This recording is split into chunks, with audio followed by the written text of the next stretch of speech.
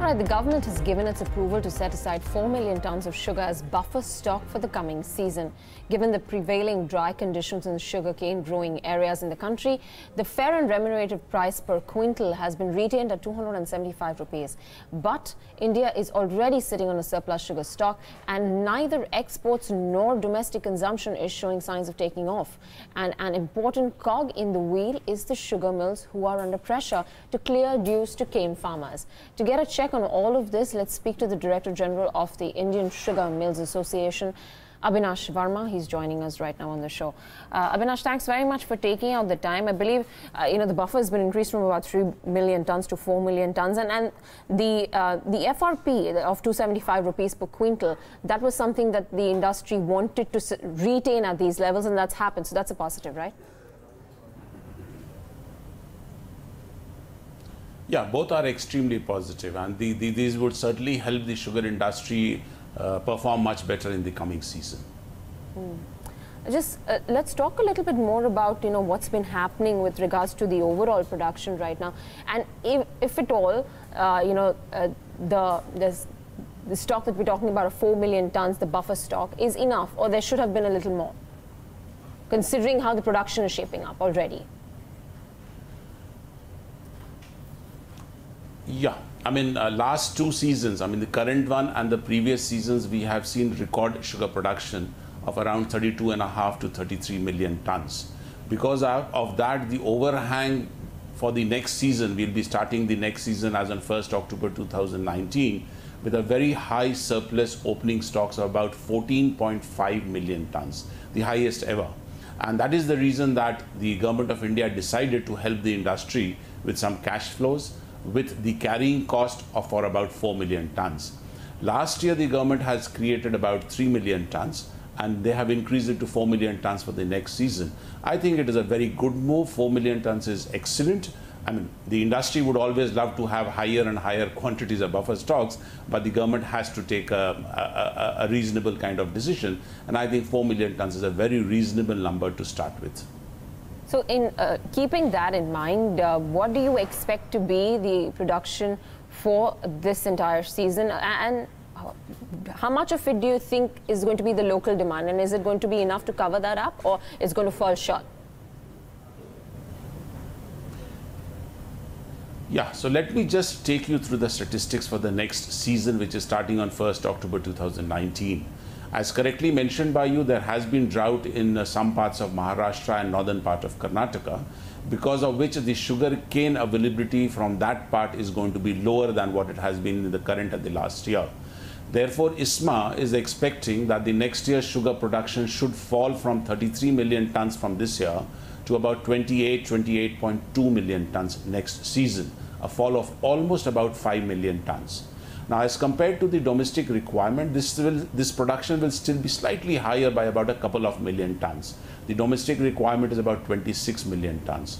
So therefore, if you do a simple mathematical calculation, you would say that we will be adding to these stocks in the next season. Therefore, it is very important for us to export some of the surplus, as well as try and divert some of the surplus sugar cane next season into ethanol production. We are in talks with the government. We have requested the government that whatever is WTO compatible, there are certain provisions under WTO rules which allow the Indian government to give subsidies, direct subsidies on export of agri products, including sugar. And therefore, we have requested the government to come out with a scheme very quickly, probably in the next 15-20 days, for the next season, an export policy along with a subsidy on the export for sugar for anywhere around 7 to 8 million tons. Even if we are able to do 5 to 6 million tons, the opening stocks of about 14.5 million tons will come down to below about 10 million tons in the next season, even though there is a slightly higher production in the next year. If we are able to divert some of the sugar cane also into ethanol, and because the capacities have increased quite significantly in the last 12 months or so, there will be higher diversion of sugar cane away from sugar into ethanol. So both these things put together, an export policy as well as the ethanol, sugarcane diversion into ethanol, we are seeing that in the next season, we will be drawing down on our inventory, and the next season should be much better than what it has been in the current year, as well as in the previous season. All right. Does that help with regards to the outstanding cane arrears? I mean, that had spiked from 2016 closer to about 9,500. From there, in 2017, 2018 went up to 19,000. 2018, 2019, 30,000. With the measures that the government has been taking, do you see that number coming off meaningfully? Oh yes, certainly. I mean, first of all, let's understand that the sugar cane purchases are about 5 to 6 months from November to around end of April or so. And therefore, the cane price arrears or the cane dues start building up during this period. But we start selling sugar, we continue to sell sugar beyond that period. We pay for the sugar cane in about 5 to 6 months, but we are selling our sugar in about 12, 14, 16 months depending on the total inventory. And therefore, here on, from May 2019 onwards, we are only selling sugar, and therefore you are seeing that the cane price dues are coming down pretty fast. And I believe in the next about 3 to 4 months, most of the cane price arrears would get cleared, except for some sugar companies which are financially very distressed and not doing very well. On the other side is the next year's production. Since the sugar cane purchases in the next season will be down by almost about 15–20% because of lower sugar cane availability, we will be mostly selling higher quantities of sugar into in the next season, as well as exporting around 6 to 7 million tons or 8 million tons of sugar in the next year, plus the extra revenue that we get from making more ethanol than sugar. So all these 3 or 4 steps together should give us more cash flows, including the buffer stock subsidy, and that should help us pay better and more timely to the sugar cane farmers in the next season. Therefore, I very strongly believe that next year's cane price dues will be much more controlled than what we have seen in the current season or in the previous season. Thanks, Abinash, for that. Really appreciate your time, and thanks for joining in today and giving us that perspective. That's the view from ISMA. Now, time now to hand over to Shefali, who's the MD and CEO of IDFC First Bank, Vaidyanathan, to talk about the earnings. IDFC First Bank reported its first quarter earnings, and they posted a loss of about 611 crore rupees, mainly on the back of higher provisioning that the bank made during the quarter. So Mr. Vaidyanathan is there with us to analyze and help us understand the numbers better. Sir, so asset quality continues to be a pressure point, mainly from the corporate book, because of which you've made higher provisioning as well. So how long do we expect the pain to continue from the corporate book? Because that's clearly overshadowing all the positives. You know, that's the way Morgan Stanley is putting it, that the asset quality pressure points are totally overshadowing all the positives that are visible in your book. First of all, there are many positives in the book. I'm happy earlier to it upfront in terms of the growth of the loan book, of the retail loan book, and growth of CASA and so on. We'll talk about that. But with regard to a specification on provisions, basically these are 2 identified accounts. We had last quarter itself disclosed that we had about 1,461 crores of exposure to 2 accounts. One is, the large housing finance company, which is in the news, and the second is basically Reliance Capital. And on Reliance Capital, we had close to about 900 crores of exposure. Now, we think that for both these accounts, we have taken a provision of 75%, and I genuinely believe that at 75%, we are adequately provided on these 2 accounts, and we don't expect to take any more provisions on these 2 accounts, at least in the near future, anytime in the next few quarters. And therefore, we don't expect to take it, we expect this spate of provisions to ebb from this quarter. Of course, retail-based normal loan loss provisions will continue every quarter. So that brings me to the next question about the retail segment. So the focus has been shifting there, because if we go by the recent commentary from HDFC Bank coming in, that they have taken some prudent provisioning on the unsecured retail book, and that they are watchful of the segment going forward, especially considering the fact that we are seeing slowdown in as far as consumption is concerned, auto sector is concerned. Is there an issue out there? Do we expect this to be a start of a retail NPA cycle? No, not at all. We don't expect that. There are a lot of things that are going right in India at this point of time because collection capabilities have substantially improved because of the analytics. The credit bureaus are working very well in India. So really there is no problem on that front, and the early indicators are not for us disclosing any problem at all on the retail front. In fact, now it's been 8 years at a stretch at Capital First that we built this book, and now the book has crossed 40,000 crores, and it's rock stable every quarter, even this quarter. In fact, this quarter we've taken additional effort of even disclosing the retail NPAs, gross and net NPA, just as a good practice, and that number is also stable quarter on quarter. So let's break it segment-wise. What kind of behavior are you seeing when it comes to consumer lending? Are consumers postponing their purchases at the retail level? Also talk about the behavior in the urban and the rural markets. Yesterday, a financier told me that in the rural segment, even though consumers are not adding new assets, but they are making their repayments. So what is it that you are observing, and how do you expect the trends to pan out going forward? See, as you're very aware, you've seen the numbers that are coming in FMCG, you've seen the numbers coming in consumption and so on. So it's all public news. As you can see, some of these numbers are quite tepid and actually mixed because some companies are reporting good results, up 10-12%, and some are reporting flat. But we at our bank, we are starting off on a relatively small base. So we are not really players of the macro at this point of time because we are small and we're just growing at about 25 to 30% on the retail side. And that growth should continue in this overall ecosystem. Okay, so sir, you've reported a small inch up when it comes to the gross NPAs in the retail book at about 2.32% versus 2.18%. Is there a guidance that you'd like to share with us about that? Yes, if you see an 8-year history again of Capital First, one quarter, up 10 basis points, another quarter down 10 basis points. These kind of movements keep happening, but it's a very steady story there. If you see the net NPA for the quarter, it's actually come down by 10 basis points. So you could read the gross and the net, one is up, one is down. But let me just say that it's stable. If you're asked for guidance for the coming years, we expect retail to continue to behave well because all our internal indicators are showing are quite stable at this point of time.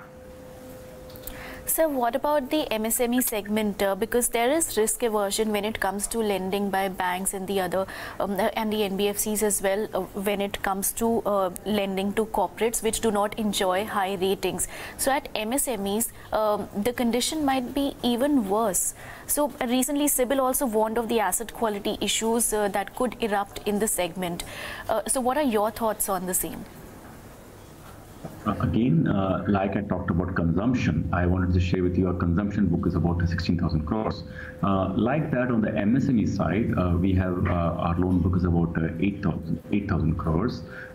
Like I said to you, there is absolutely no problem at all in the repayment behavior of small entrepreneurs. These ticket sizes could be as low as maybe 50,000 rupees and may go up to as much as about maybe crore or 2 crores. In this segment, absolutely, these are grassroots level ecosystem. We are not seeing any problem at all there. If anything, there is a big opportunity there because many state-owned banks are not very actively doing the business. I wish they did, but they're not. And that is giving an opportunity of growth of about 25% year on year, even now. So talking about the corporate segment, the growth to the industry segment actually outpaced that of retail at the systemic level for the first time in a couple of years. And the large industries saw a lot of credit flowing in. I'm talking about the systemic level credit growth. So what are your thoughts on the same, and where would your focus be on, even though you do tend to increase the retail book to about 70%, within corporates, where would you be focusing on? Our corporate book as of now is about 53,000 crores. We think they should come down by the end of this financial year by 10,000 crores. And the retail book will go up by about to 14,000 crores, 10 to 12,000 crores. So, therefore, our entire slack of the wholesale book will be taken up by the retail side. On the corporate side, we look for companies which have stable cash flows, have good management, good promoters, and who have a good track record of honoring their loans. So, really, as far as our assurance to our investors and on is that incrementally, since we have a good opportunity of lending in retail, on the wholesale, we can afford to be very picky in terms of our growth opportunities. All right, Mr. Vaidyanathan, thank you so much for your time and good luck with your plans ahead, sir. From one bank to another, Syndicate Bank's losses narrowed and asset quality remains stable in the June quarter. But it is still a significant loss at about 980 crore rupees. Gross NPA is still above the 10% mark and provisioning went up more than 2 times. To help us understand the nature of these provisions and other factors at play, joining us on the show is the MD and CEO of Syndicate Bank, Mrutyunjay Mahapatra. Sir, hi. So basically your loss has narrowed on a YY basis. So could you talk about the factors that contributed to your earnings this time around? No, in fact, if you see on a secular basis and based on data, it has not just narrowed down. We have posted this lowered amount of loss as compared to Q1 of last year, despite providing substantially higher. That is about 300 to 400 crore more as compared to Q1, and about 1,300 crore more as compared to the Q4 of last year. This is mainly triggered by robust, NII growth, which, as you can see, it is 19% more than last quarter. That is last quarter one of last year. It has moved from 1,506 crore to 1,792 crore. And the operating profit has grown by 45%. From 558 crores to 810 crores, given by growth in boost in income from other incomes. So overall, although on a quarter-on-quarter basis, we have taken a hit because we wanted to come down below the 6% level of net NPA, and we have aggressively provided. Otherwise, it has been a satisfactory performance. So your provisioning on a sequential basis is up substantially to about 2,000 crores versus 830 that you made in Q4 of FY19. But your gross NPAs haven't moved much during the quarter. So is it some prudent provisioning that you have done in the quarter? Yeah, you got it right. I think more of prudential and aggressive provisioning that has contributed to this. There are some slippages in the corporate sector for which we have provided additional, and also there is some additional slippages in the MSME sector for which we have provided. We have taken the entire provision, that is employee cost provision of around 160 crore that is required for our employee share purchase scheme. The entire discount was to be charged to P&L during this year. So, but additional provision we have made in many loan accounts where we believe that we should be more conservative than aggressive about provisioning. So, and our aim was to bring down the NPA from these below the 6% level, for which we provided additionally, and this has resulted in sequential large jump in provisioning. So these accounts that you talked about for which you've made some provisioning, so would you like to name that for us? Which are these accounts? There is the ADAG group provisioning, which is about 400 odd crores. It has come in multiple sector. It is in energy sector. It is in NBFC sector. Also, it is it is age-related provisioning in some of their infra accounts. We have also made provisions in some of the other accounts in various diverse sector. But as I told you, it is aggressive provisioning which is making the impact on the total provision. Sir, on account of these names that you just mentioned, do we expect the provisioning to go up further in the quarters to come, or you've taken the bulk of the hit in this quarter? Provision, I am expecting that the provisioning pressure will come down only, because in the first quarter, as I told you, is a quarter where the efforts are generally at the beginning stage. Depending on whatever are our year-end target, we initiate different strategies, and these strategies start yielding results only from second quarter onwards. So I believe that we will be able to contain our slippages and provisioning requirement at the guidance level, and we will start giving you better results from the next quarter onwards. Sir, would you be looking to raise any capital going forward, considering that your CET1 is 8.85%? Would you be needing more from the government, or would you be looking to raise some funds from the market? See, the growth capital that is required for us, we have projected a growth of roughly around 50,000 crores. Around 9% growth in advances, total advances, global advances growth, which is around 20,000. So 55,000 is our total growth in business, of which around 25,000 each will be in deposits and advances. And right now we have excess capital of around 1,700 crore over regulatory minimum. And based on the current risk-weighted asset portion, we can easily grow by 28,000 crores. And even if we go towards a little high-yielding assets, we will be able to grow between 20 to 25,000 crores. So there is no pressure as such on capital for the growth requirement, but we are expecting some capital also from the 70,000 crore capital outlay that government has provided for PSU banks. At the same time, we have also filed with SEBI that we will go to the market for a 500 crore capital. If necessary, we will examine it on a as is situation emerging basis in the time to come. So one last question, how much is your retail book currently, and do you see any asset quality issues there?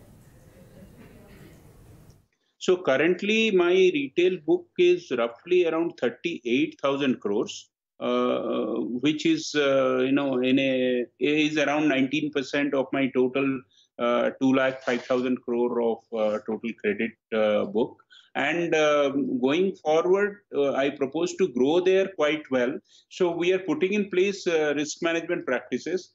Currently, the NPA is around 3% in retail, and housing loan NPAs are less, and some of the other mortgage loan and other loan NPAs are a little higher.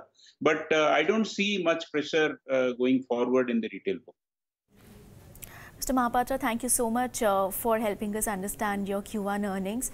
And with that, it's a wrap in today's Indian Open. Up next is the F&O show.